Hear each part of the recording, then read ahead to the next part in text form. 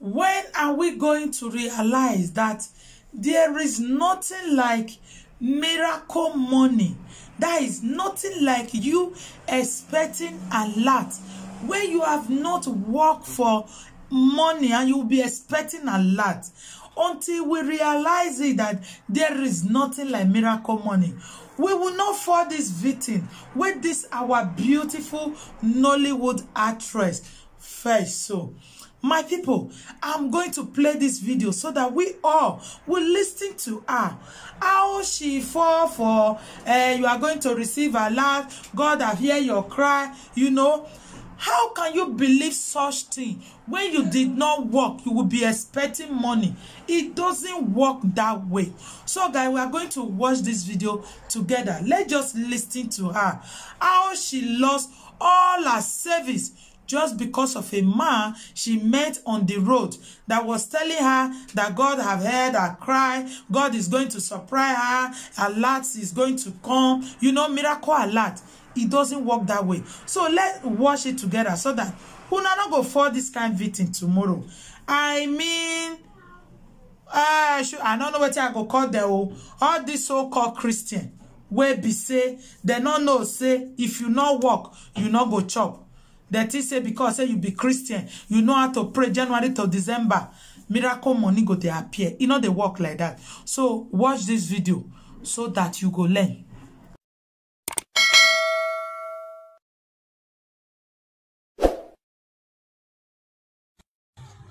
Good evening, everyone. This is an advice to everyone and also an experience I passed through yesterday. On my way going back from location, an elderly man came across to me and asked me if I know a way to Divine Hospital. And I told him I don't know anywhere in Asaba apart from the places I go for work. Then I said he should wait a minute. He should just give me a minute. Let me go nearby and ask someone so that the person will come and direct him. And I went to a shop. I asked the guy if he knows somewhere that is called Divine Mercy Hospital. He said yes. I said, please come along and give this man the direction. But he's stranded. And he said he has someone that is about to die in the hospital. Then after that, the guy now came and gave the man the direction. So I now decided to go a little away from that place to get something for myself to eat. The man now came with his car and said I should stop, that he has a vision for me. He saw a vision for me. I said, okay, I'm listening. He said, my mom left 3 years ago, 2 of us. I said, true. And my dad died when I was a little. I said yes. He said I should not worry, that today marks the end of my suffering because he has seen that I've been struggling since my mom left. I said yes, sir. He said I should wipe my tears, that everything is going to be all right. After that, he now said I should just wipe away my tears. I said thank you so much. He asked me if I'm a Christian. I said yes, I'm a Christian. He now introduced himself as a Reverend Father. Reverend Father Jude, that's what he calls his name, and said that he saw a miracle going to happen on my way, that God has already answered my prayer because I have been suffering for long.